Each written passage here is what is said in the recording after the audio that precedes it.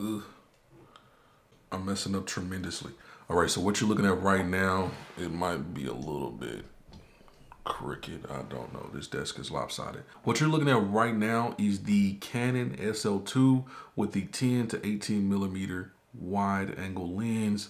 So go ahead and push that in right there. If we do this, we do lose some low light performance.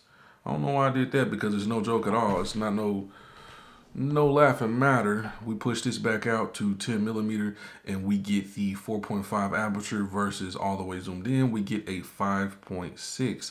So this is what we're looking like, and we have the ring light set to about barely on. And if I go any lower, it'll start flickering. And we're trying to get this background looking a little bit more decent. We got the lamp behind me, and we got this nice cool stuff over here. Video down below for those bad boys.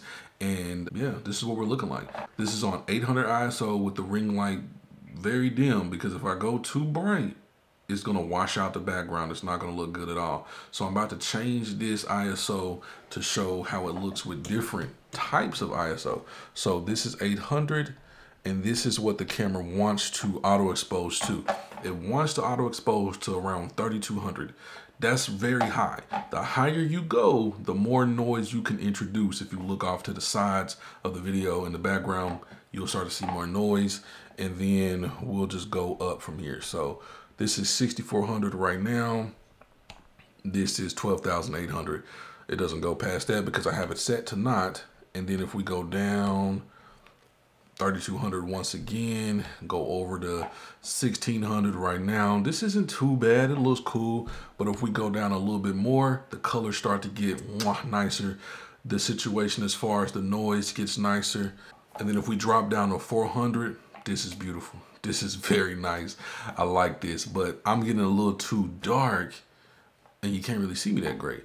And then if we go on down 200, the colors is looking cool. The colors looking great, but what's going on with me? What's going on with me? And another thing is the autofocus will not work as great if it doesn't be able to, see me how it's supposed to see me.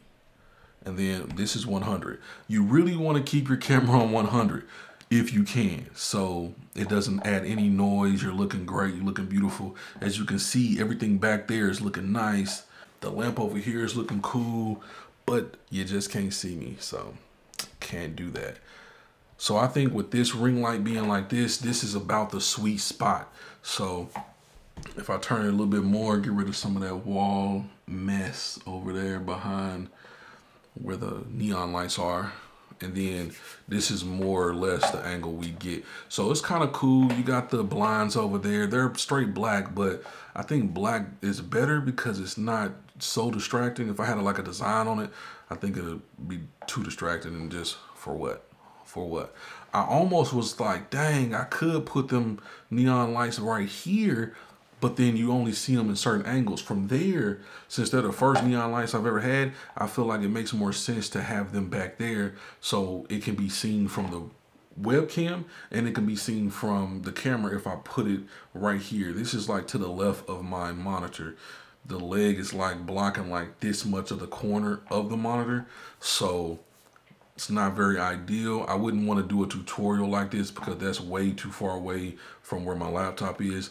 I'd have to put it on this screen, and then when I'm looking over, it wouldn't be so much of a big change. But as far as the Logitech is concerned, this is what we're getting with the Logitech. So the Logitech default settings aren't that bad, but as you can see, I'm looking a little what in the world. And then if we come over to the actual camera control, low light compensation, that's off. If I turn that on, hit apply, it doesn't really make much of a difference. I don't see any difference. Let's take that off for a moment. Yeah, I don't see. And the exposure's on -4. If I put it on auto exposure, this is what the Logitech wants to do. Like I look visible, but it's just too noisy in the back. The color's not looking right. So you really want to turn that auto exposure off. And the thing about the Logitech camera is if you lower the exposure, yeah, just like with the actual camera, it looks better as far as the colors are concerned. This is about -10. And it's like, this is -11 exposure. It's looking quite nice for the colors. Where am I at? Nobody knows. But if we go back up a little bit, maybe like that's cool. Like you can see me. This is too dark, and it's got that noise in the background. You can see. So the darker you go, you start to get rid of the noise. Like there's not very much noise. There's not no noise, and then the light starts to look a little different. That bulb, certain colors on certain bulbs will look a little different. So as you can see, it's starting to show lines, and you don't want to be showing no lines. That's not a good look. And then as far as boosting it up to around 6, I mean, the noise is still visible, but at least you can see yourself. Like I can see me clearer, but it's like, come on now. Focus is set to off as far as autofocus. You really don't even want to mess with that because for what reason? It just don't bother with that. There's no zoom, there's no tilt, there's none of that going on. The zoom will be digital. Period, point blank. It's just gonna be digital. Coming over to the brightness, we're on 128 by default. You can change this around. This is just adding a brightness filter. And then the contrast, we can drop that down. That's not gonna look good. And if we go up on the contrast, you're gonna start introducing a lot of noise. So you might just wanna keep it at 128 and just deal with that situation and just not have no nice saturation. I'm trying to go up just a subtle notch, but it's not letting me. And you can't type in numbers. All right, finally got it back to 128. And then once you go to the actual saturation, you can bump this up. And as you see, the colors get nicer. But again, I'm getting way too saturated and the noise. So every time you mess with some of this stuff, it just, it's like, come on now. It gets a little too crazy. And then the sharpness, 128, you bump it up too high, it's gonna look outrageous. This is the max sharpness. Lower that down, you're gonna get blurry. So you just wanna really keep it at least around the amount that it's supposed to be. And then as far as all this other stuff like the white balance, you don't wanna have it on auto because with all these lights in the background, it ain't gonna know what to do. So you gotta turn that off and just switch it around to where you like it, to where you need it. Really just should be making sure you don't look too outrageous for the most part, or as decent as you can look. Backlight comp, you turn that on, it's just gonna boost this. Like, what is that? Like gain, you mess with the gain too much, that's 0 gain. Bumping it up a little bit, bumping it up a little bit. The gain, the gain helps clean up some of it. It helps get rid of some of the actual graininess, but you can still see it. And that was all in the actual settings for the actual camera. But if you open the Logitech G Hub app, open that up and then mess around with those settings, auto exposure, once again, it does the same thing. So yeah, this is it. This is what you're looking like with the webcam. This is the best I can get it to look like, and it still is not touching the SL2. SL2 doing its thing, no cap. This has been a little test just to show what they look like separately, together, and all that situation. Side by side, maybe, probably not. I might not even upload this. I really just might use this for a reference for myself so I can see better, because once I'm able to blow it up bigger, crop in, maybe zoom in, I'll see what I'd rather use. In all honesty, this wouldn't be bad for another camera angle. Like if you want to show from up top or over to the side, the Logitech would be cool. Just try and do your regular YouTube videos, it's just not gonna work out. It's just not gonna give you the best quality you can't get. So you might wanna try to get you some situation where you can record this to OBS.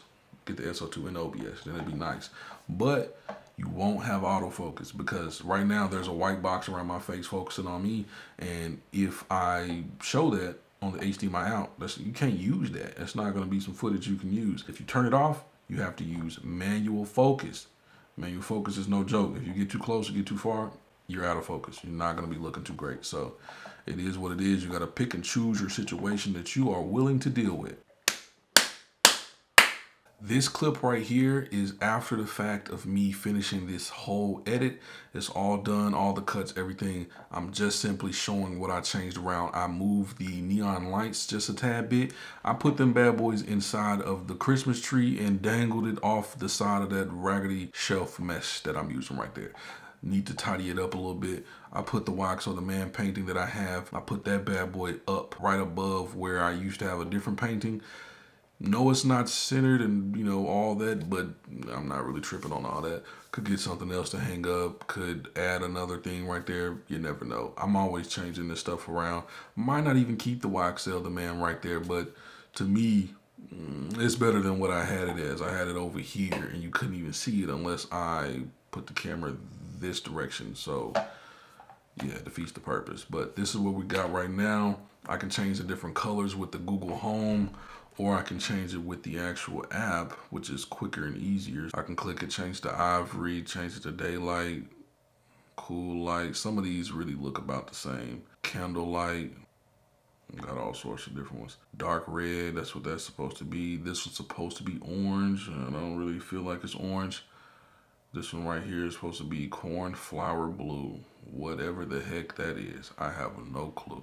No clue at all. Most RGB bulbs can't do a ton of different colors, but they can do a couple, they can do a few. They can get the background looking a little different, better than just nothing. Like if I just turn them bad boys off, like, I mean, it's cool still, I guess, but it's just too much darkness, you know? Sometimes you don't want it to be super dark. Now this is the actual end of the video.